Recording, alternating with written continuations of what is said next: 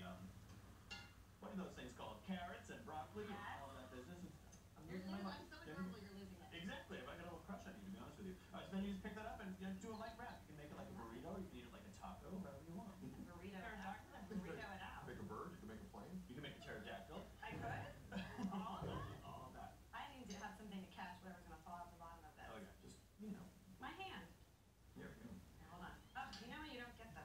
You have to have the proper tortilla to filling ratio. There you go. There you All go. those Thank you, on thank you, thank you, thank you. Mm. Oh, yummy. Yummy, right? Totally yummy. You can make this for the kids one night. That is easy.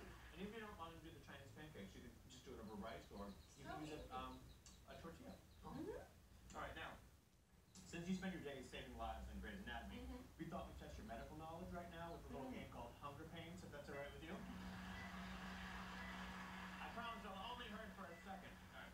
I'm going to give you the name of a medical ailment named after a food, and you must guess if it's real or fake. Okay, let's see how many you get right in a minute. Okay, strawberry gallbladder.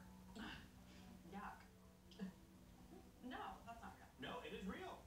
It's a surgical finding of excessive cholesterol deposits in the gallbladder wall. Okay, how about this?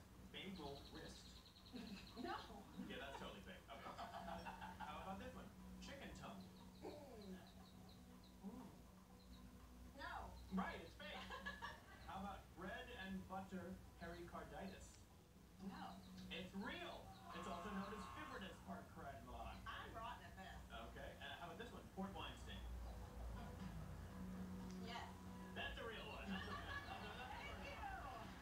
You did not too bad.